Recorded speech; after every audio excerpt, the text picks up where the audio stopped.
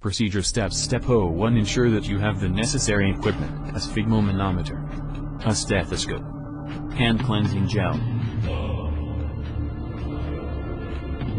Step 02. It is important when measuring blood pressure to build a rapport with your patient to prevent white coat syndrome, which may give you an inaccurately high reading. Therefore, ensure you introduce yourself to the patient, explain the procedure, answering any questions they may have, and ask for their consent.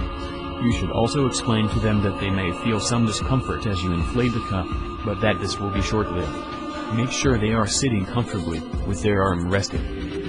Step 03. As with all clinical procedures, it is vital that you first wash your hands with alcohol cleanser and allow to dry.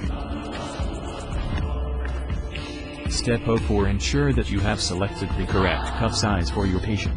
A different cuff size may be required for obese patients or children.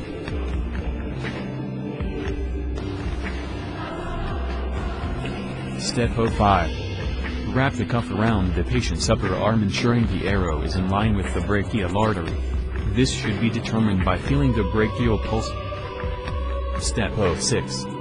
Determine a rough value for the systolic blood pressure. This can be done by palpating the brachial or radial pulse and inflating the cuff until the pulse can no longer be felt. The reading at this point should be noted and the cuff deflated. Step 07. Now that you have a rough value, the true value can be measured. Place the diaphragm of your stethoscope over the brachial artery and re-inflate the cuff 20 to 30 millimeters of mercury higher than the estimated value taken before. Then deflate the cuff at 2 to 3 millimeters of mercury per second until you hear the first Korotkoff sound. This is the systolic blood pressure. Continue to deflate the cuff until the sounds disappear, the fifth Korotkoff sound. This is the diastolic blood pressure. Step 08. If the blood pressure is greater than 140/90, you should wait for 1 minute and recheck. Note that a normal reading differ for diabetic patients. Step 09. Explain to your examiner that you would want to check the blood pressure standing to check for a significant drop, 20 millimeters of mercury after 2 minutes.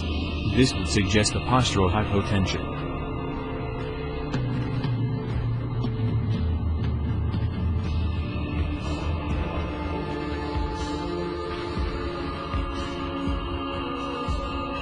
Step 10. Finally, you should inform the patient of their reading, and thank them. If, after rechecking, the blood pressure remains elevated, advise the patient they will need this repeated in future, which ensures appropriate follow-up.